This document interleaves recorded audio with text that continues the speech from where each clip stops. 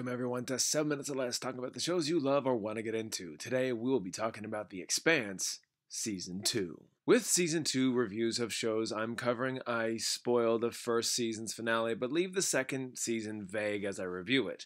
Allows me to talk about the next season to come. With that said, stick around to the end, give me a comment as to what you think of this show. If you love it, like it, or dislike, I would love to know. With that said, I'm going to dive right on in. Season 2 of The Expanse picks up right where it left off. Miller, trying to find Julie Mal, finds himself with the crew of the Rocinante. Naomi, Alex, James, and Amos, since Season 1, had been trying to find out who had been responsible for destroying the last two ships they had been a part of, the Canterbury and the Donager.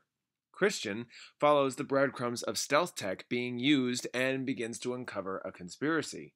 While Christian's character stays on Earth, the rest of the storylines merge together, creating a bigger problem, where the entire conspiracy is heading.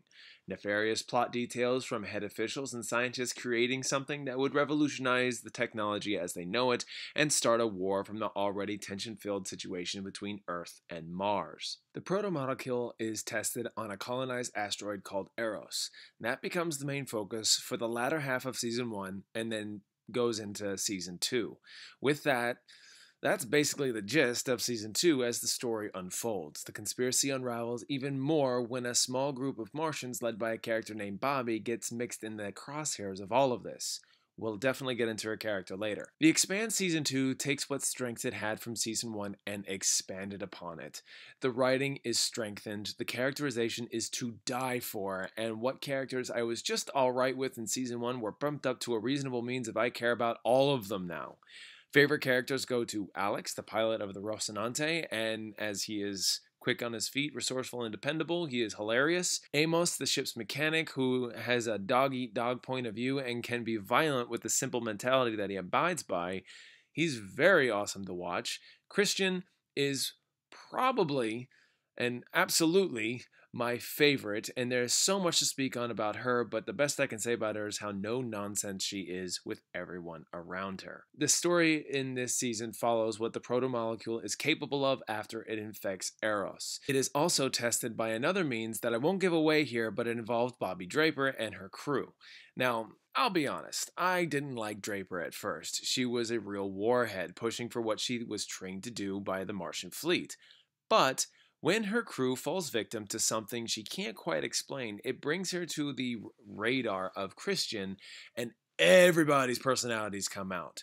So I ultimately didn't like Draper at first, but then she grew on me, and what she goes through, she handles it well and then learns as time goes on. I said in my Season 1 review that this is one of the more pure sci-fi shows, with strict sci-fi, no fantasy, and focuses on technology, culture, way of life, and so on and so forth.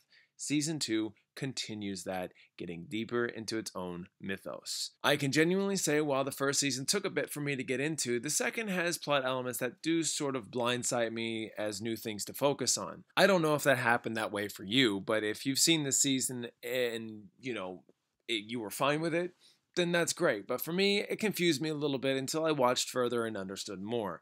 In the end, I absolutely loved this season, a lot more memorable than the first and set up enough to just have me intrigued for the third season.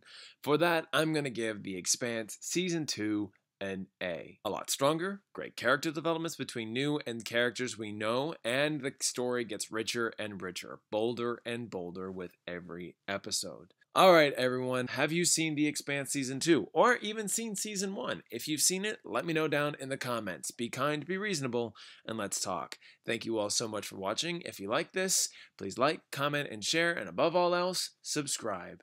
And with all that said, I hope you have a fantastic and wonderful day. Until next time.